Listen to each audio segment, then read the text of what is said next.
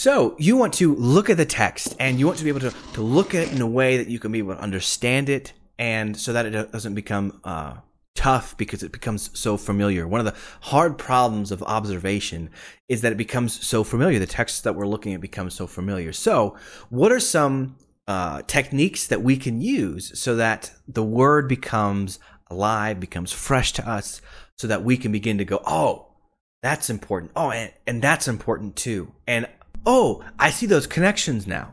I want to help you do that. And to do that, we're going to look at how to observe the text graphically.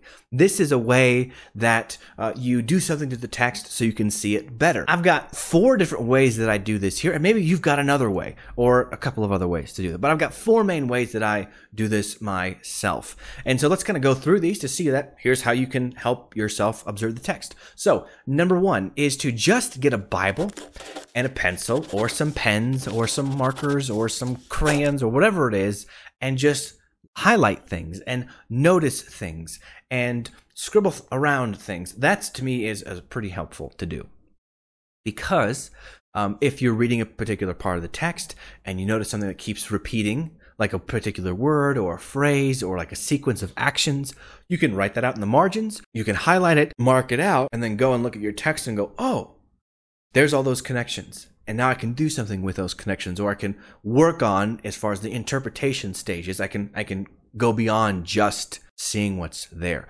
So that's really cool. And a lot of people get really into writing all kinds of cool notes in their margins, or using all these kinds of symbols to study the scriptures.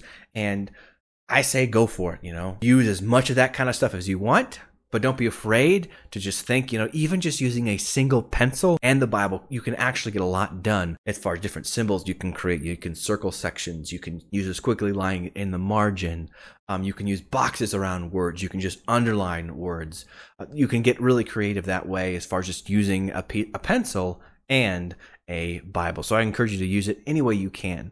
And come with your own system. There's a lot of stuff like that on YouTube as far as coming up with your own systems and how to mark up your Bible. But that's really like the main that I see people using, the main way people interact with Scripture. The second thing you can do is getting a word editor, printing the text you're going to be studying off.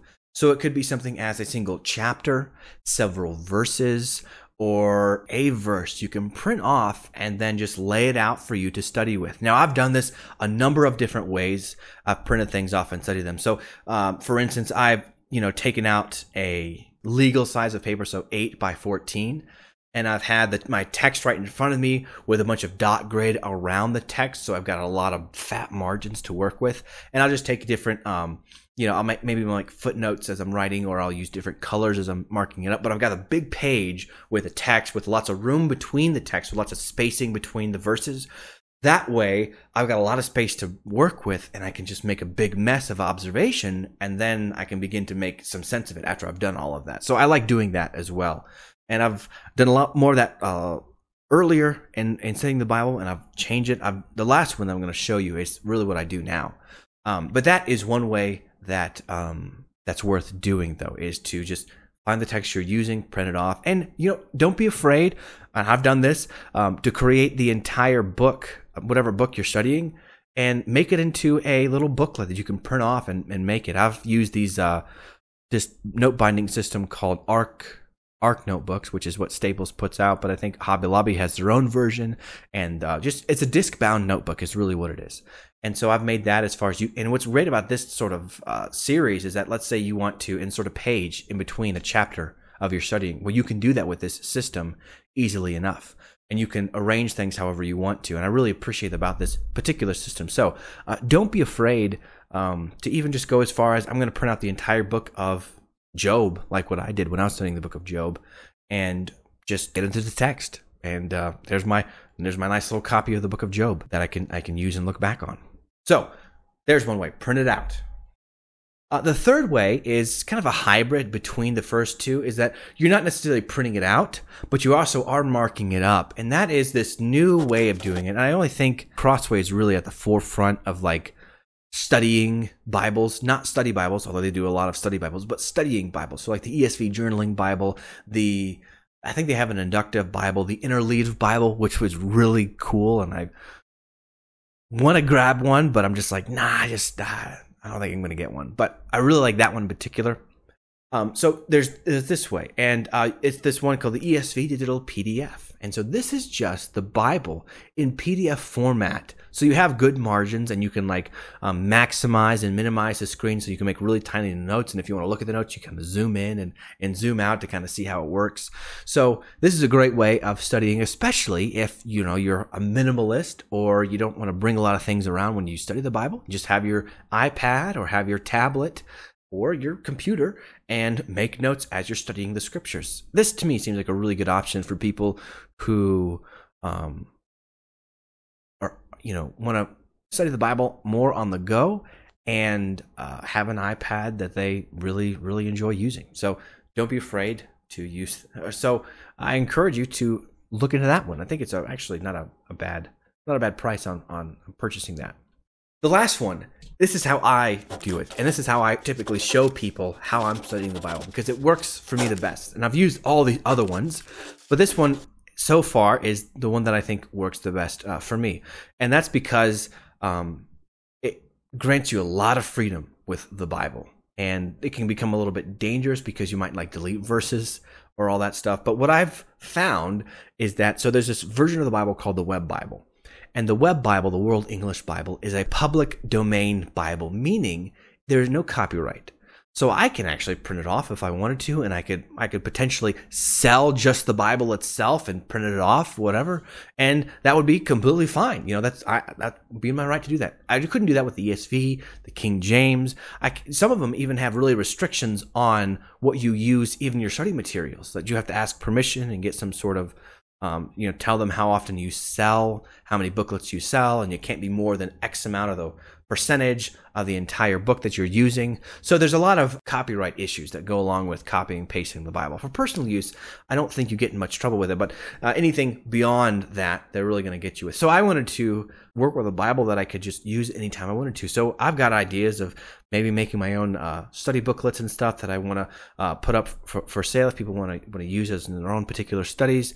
I've thought about those sorts of things, and I wanted to be able to not worry about copyright and stuff. So I'm using the World English Bible, which is based off, I believe, the American Standard Bible.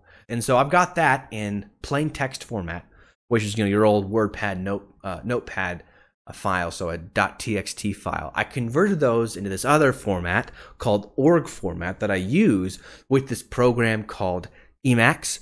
And that allows me to mess around with the text. Now, you don't have to use Emacs. And in fact, unless you're already an Emacs user, I highly suggest you don't use Emacs.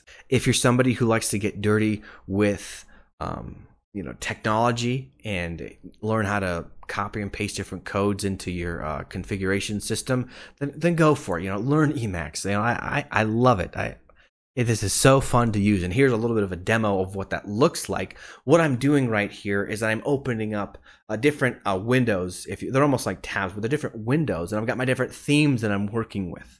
And inside these different themes, I am adding and I am reading the Gospel of Luke here. And I'm going, okay, there's this theme here.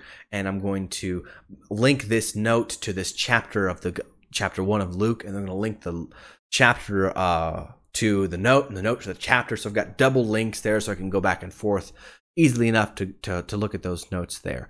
And what this allows you to do is you can take a text and you can adjust it. And what I can do even is I can highlight it so I can change the color of the text or make it bold or make it italic, or I can even move it around and offset it so I can read a little bit better. I love doing that because it really helps me visualize the text a lot better.